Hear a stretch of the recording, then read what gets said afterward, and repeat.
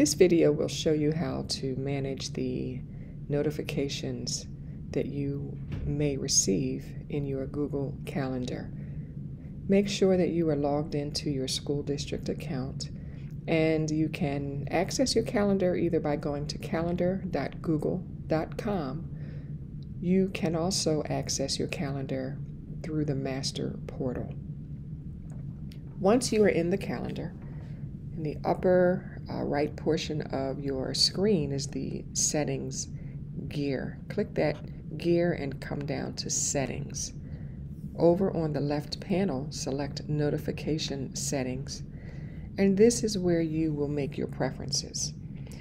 How do you want to be notified, if at all? If you don't want any notifications, you do have that option. You can have the desktop notifications or alerts. Once you have set whichever way you'd like to be notified, you can then determine, well, how far in advance do I want to get these notifications?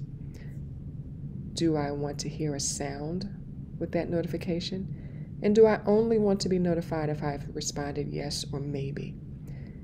Once you've made your choices, any choice you've made has been automatically saved. You can go right back into your calendar and move forward.